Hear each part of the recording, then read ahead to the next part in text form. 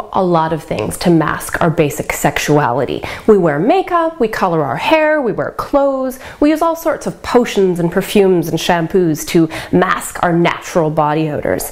Now, human females are unlike most primates in that we are concealed ovulators. We don't get these massive red sexual swellings in our nether regions to signal to males when we're ovulating and ready to go. Quite frankly, I'm happy that this doesn't happen. I mean, imagine what that would do to the fashion industry.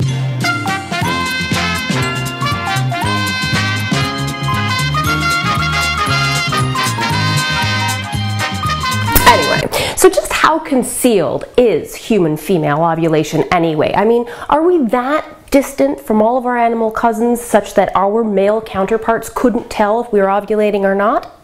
Well, a recent study asked that exact question, and they used what's called a t-shirt study to examine this. And so they took two groups of females, one group on the pill and not ovulating, the second group ovulating naturally. They gave them sterile t-shirts to wear, no perfumes, no fabric softeners, etc., etc. And then once they had worn the shirts for a given amount of time, the male testers, and female testers as well actually, smelled the t-shirts and rated them in terms of their sexuality and their intensity.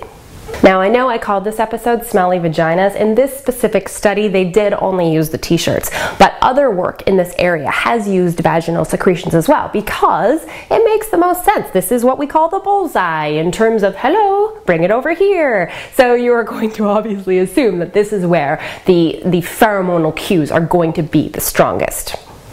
So it turns out, and wait for it, we're animals after all. Our male counterparts were able to successfully tell when females were ovulating, and they did this by judging the scents of the t-shirts worn by ovulating females as the sexiest and most intense.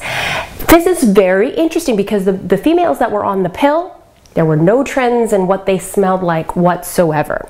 Now, female raters also rated the ovulating females as being the most sexual. This wasn't statistically significant, but it did show a trend. And it makes sense, evolutionarily speaking, I think at least, for a female to be able to detect when other females are ovulating.